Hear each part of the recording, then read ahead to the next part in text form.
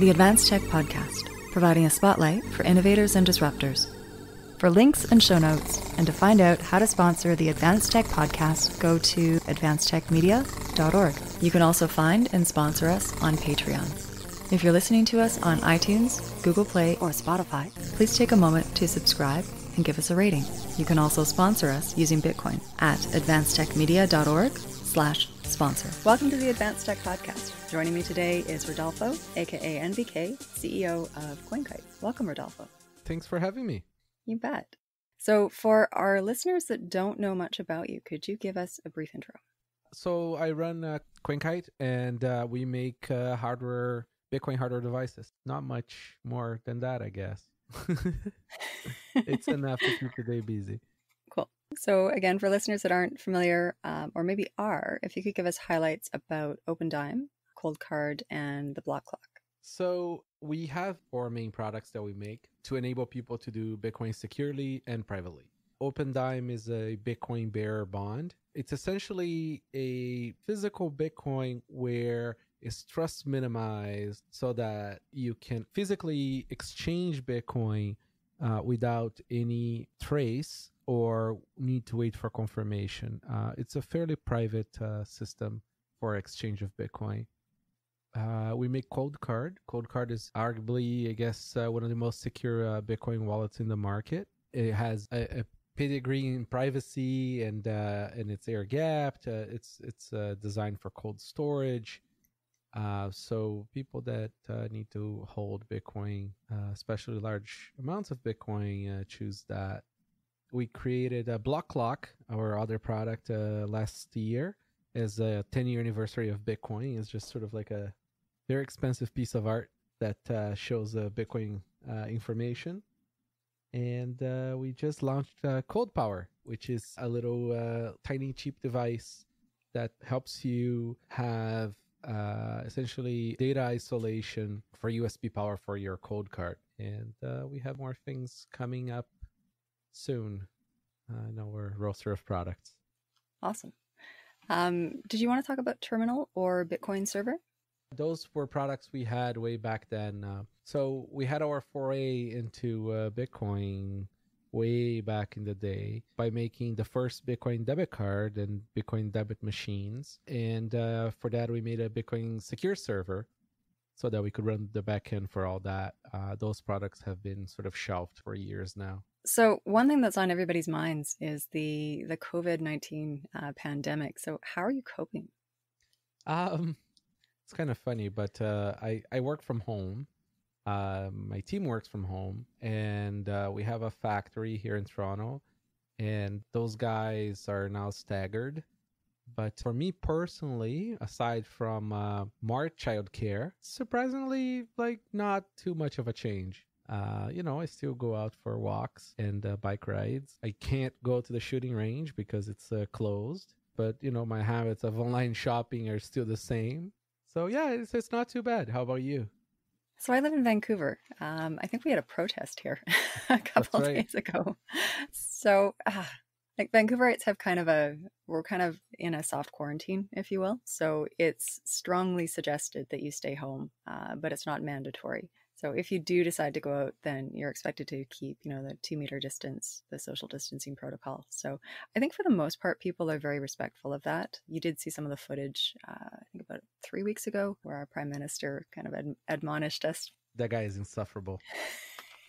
I tend not to comment too much on politics, but I do find it a little off-putting that he's kind of leading by, do what I say versus do what I do. I believe he was at a cottage this past weekend, and there was some travel happening within the government. I'm sure it's all deemed essential, but it is difficult, I think, for people that have been under, full voluntary quarantine to see people traveling and moving around unrestricted. Yeah, I mean, it's like a classic dilemma, right? Like politicians are all trash, all sides. I totally saw that, our insufferable prime minister decided to enjoy Easter with his family while telling everybody else not to do so. And then I guess trying to chastise the opposition for going to work, which is kind of weird. Well, I mean, double standards. I think the more people kind of live their lives according to a double standard, the less they're usually taken seriously. And For sure. So let's dig into your Bitcoin origin story. What drew you into Bitcoin and why? A friend, which is now my business partner, he pointed me to the Slashdot article way back then. And that post was the post to the Satoshi paper. You know, it was very interesting. Like many, I thought it wouldn't take off, but sort of started looking more and more into it at that time. And then, you know, felt like it was a pretty cool thing. And then I sort of tried using it, and it was quite fascinating that it was actually working. And we built btclook.com, which was sort of like a blockchain explorer, just to sort of learn about Bitcoin. Best way of learning about something is building something for it, I find. And then it's been many years of building things for Bitcoin. It's hard to get out of it once you're in it. There's always so much to learn, and there's always so much more to do. I've always been really impressed from the very beginning how much engineering is put into Bitcoin and how much product development. I think we're going to see a whole lot more and really take a lot of industries by surprise in the next year or two. Yeah, I mean, you know, it's never boring, right? There's always something new and exciting or tragic happening in Bitcoin, which is very, very entertaining. What's your favorite tragic Bitcoin story? Well, I mean, you know, one that's almost like a Greek tragedy was the Mt. Gox.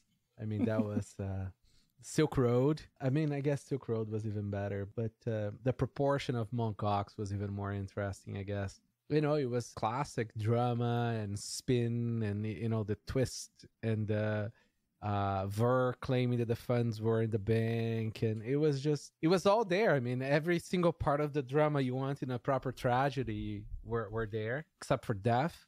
As far as I know, there weren't any. But you know, and then we had the price crash as a result of the Mt. Gox tragedy. That sort of taught a lesson to a lot of people who had not been around for the previous crashes. There were quite a few before. I think the best one was from 230 down to, I can't remember, a couple dollars. No, it was down to $30. There was the $30 down to a few cents. It's interesting because we always have sort of like not a reason, but a catalyst that sort of like, it's always like the last drop in the bucket that makes Bitcoin cascade down. And then many people capitulate, and then people buy the dip, and then the price go up again. It's quite of a fascinating cycle.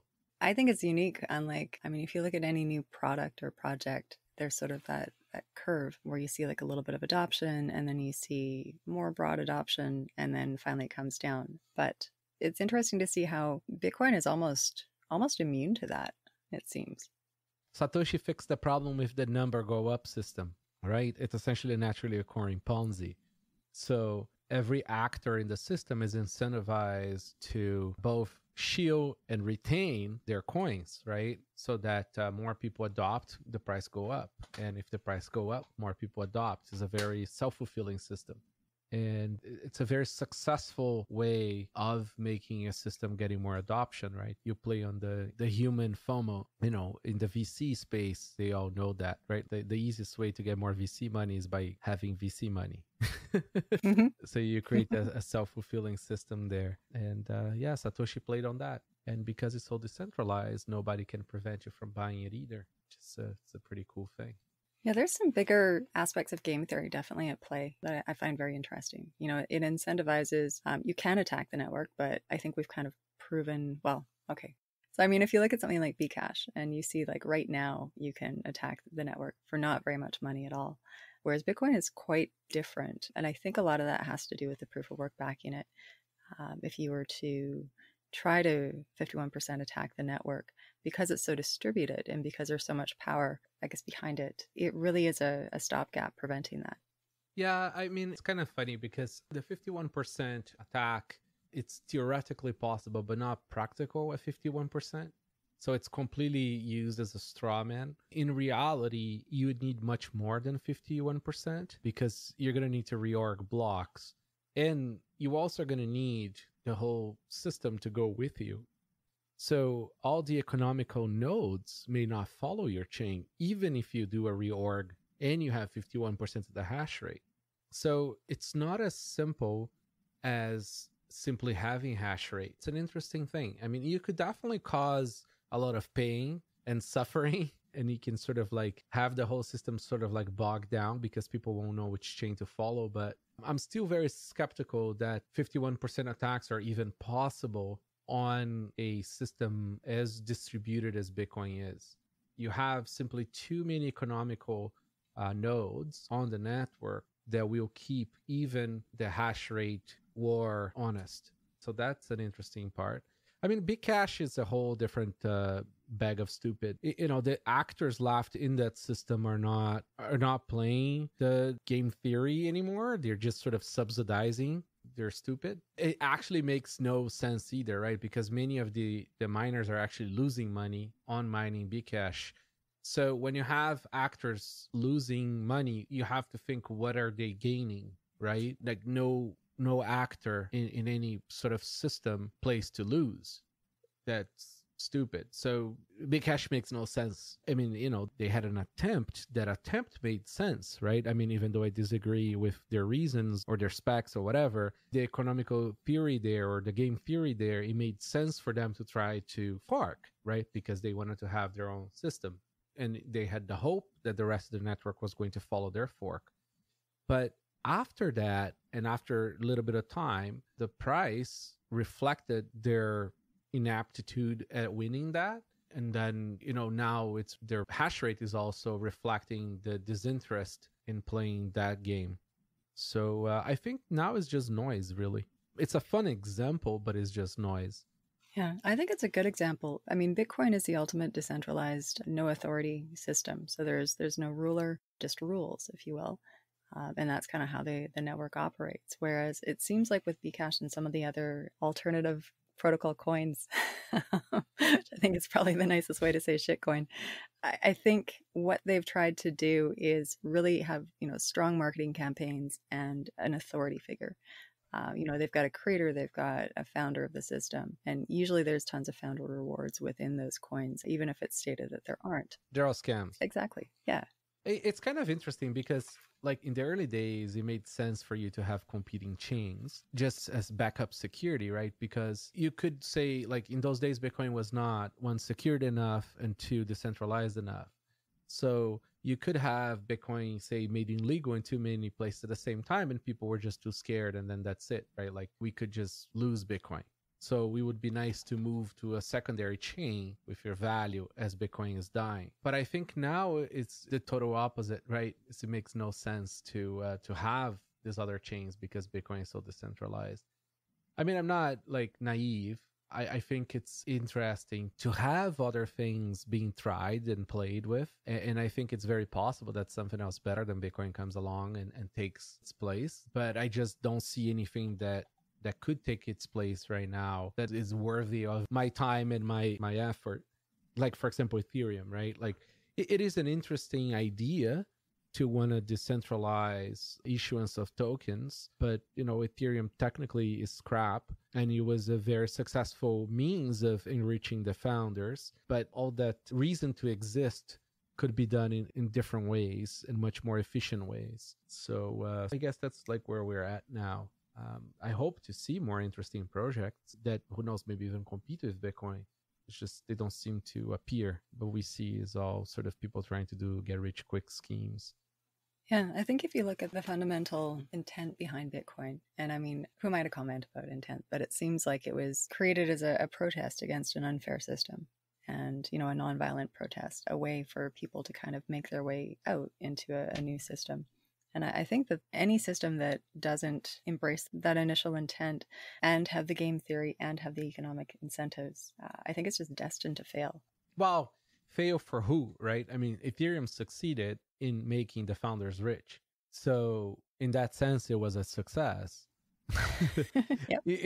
Many scams were a great success at making the founders rich. And you could say the majority of them were. They just, they didn't fail.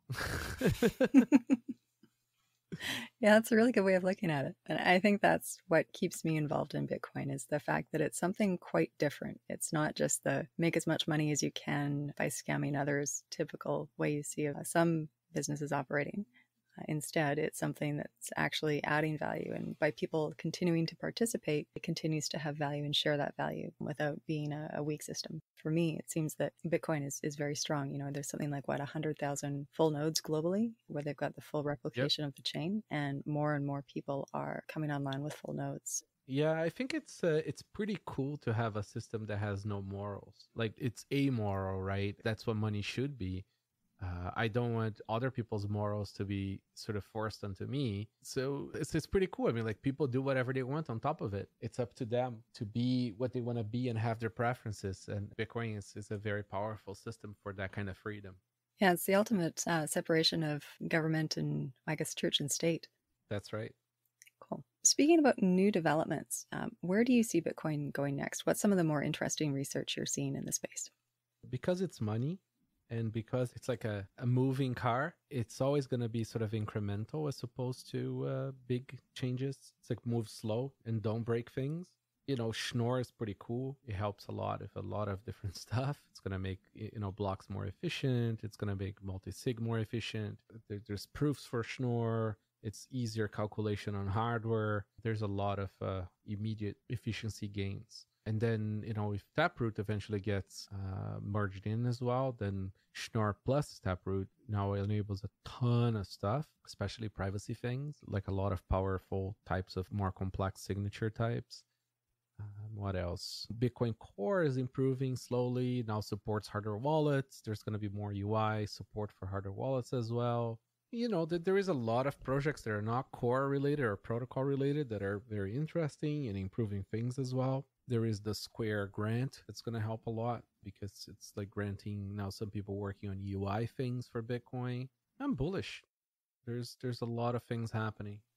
Yeah, there really is. What do you think about so to go back a little bit, one of the initial points that made Ethereum a little bit different was the smart contracts and the ability to write a smart contract on top of a network. Bitcoin's always had that ability, but now that there is, I guess, more incentive to create smart contracts on, side chains and different tokens through side chains. What are your thoughts on those? So there's two separate things happening here. Decentralized exchange of tokens is a cool thing. It's fantastic, right? Being able to say, I want to give you a share of Apple in exchange for this, whatever, coffee you gave me, right? Like, without any parties having to be part of our exchange of that token share, right? But the truth remains that, like, Apple is centralized, right? Any company, any entity is centralized at the end of the day. All these smart contracts are fully centralized. And it's like they have this very sort of like very dishonest marketing about being decentralized, because at the end of the day, there's only a few people that can change the code on that contract. And even worse, you can just ask Vitalik to roll back the chain if you want to make a change to it. So yeah, I think it's very important to realize that having decentralized exchange of these tokens is very cool. Claiming these tokens are decentralized themselves is a lie, right? And I think once we have this honesty sorted out, a lot more interesting things will come about.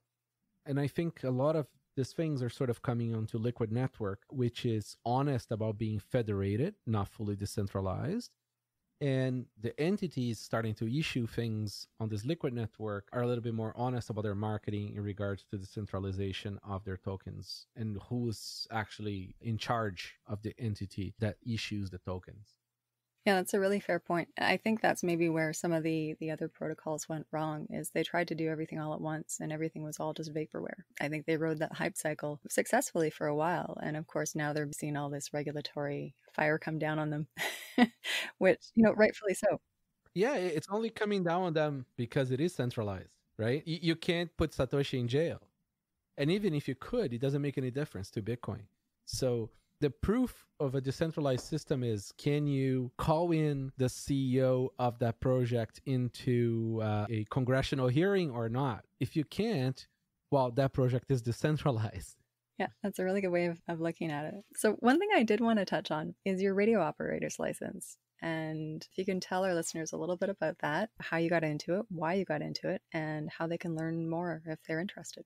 So amateur radio is a pretty cool, powerful thing. It's kind of like, how Bitcoin is be your own bank. amateur radio is be your own communications. It's one of those hobby or interests.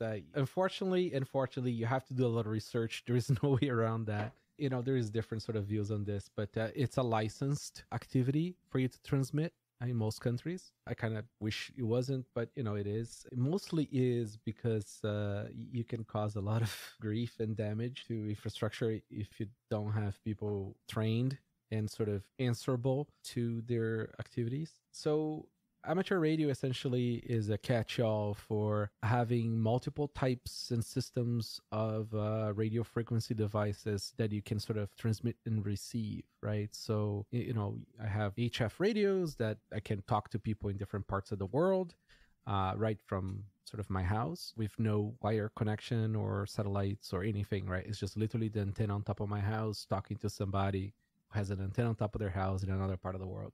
And you can use digital modes to do that. So you can use like keyboards and computers. You can even send Bitcoin via radio. And it's very powerful to be able to send and receive communication without any centralized entity, right? It's the equivalent of Bitcoin in terms of being uncensorable. So much so that there's a lot of illegal stations that broadcast a lot of stuff. There is a lot of funny, weird ones that would broadcast like a propaganda about like aliens or some weird religions. There's all kinds of very 4chan type things around ham radio. And then there's very practical things. Like, for example, in Toronto, there's a bunch of repeaters around the city. We even have a repeater on the CN Tower so that we can use like small little handheld radios all over the city, in the car, and sort of communicate with other peers around that. You can connect some of those in the internet, and then you can sort of like have an in point and out point in different countries for handheld low power devices.